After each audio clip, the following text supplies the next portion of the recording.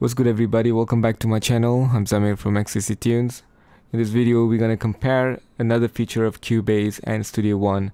This is a very important feature that I like in Cubase, and I found out that Studio One has a similar feature as well. So let's go ahead and get started. In the previous video we talked about audio warp and how we can match the tempo according to the scene in Cubase and Studio One.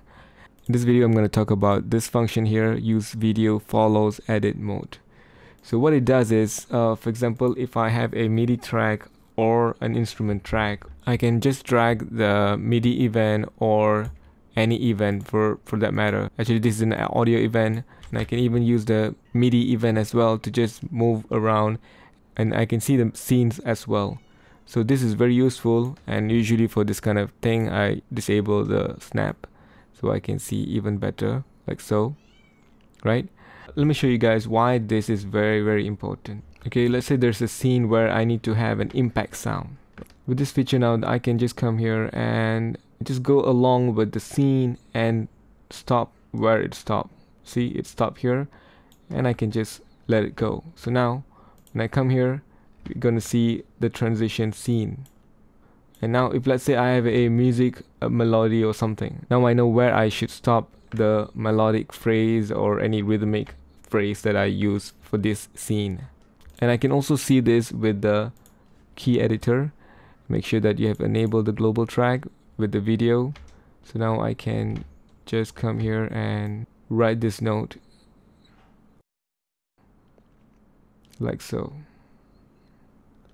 See, this is very powerful feature in Cubase, and I love this. So when I was playing around with Studio One, I found out that they had a similar thing.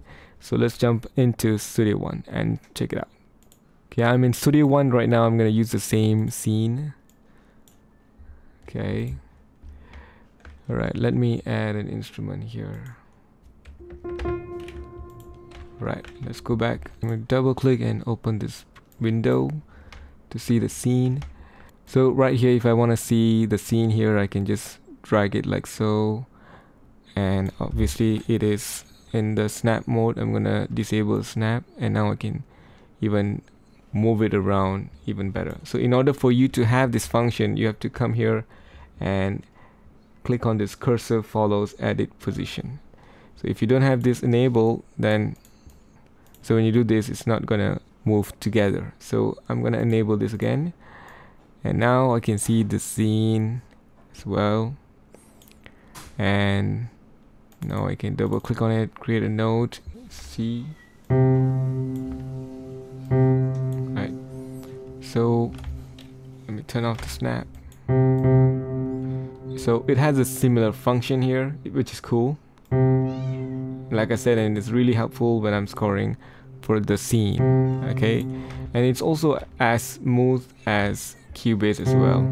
So both Cubase and Studio One have the same feature, and it works pretty well. I mean, I wouldn't say Cubase does this better or Studio One does it better. They're both equally good, right? So this is the powerful feature that I'd like to share with you guys. So stick around if you want to know more about Cubase and Studio One and its similarity and differences. Okay, thank you so much for watching guys. I'll see you guys in the next video.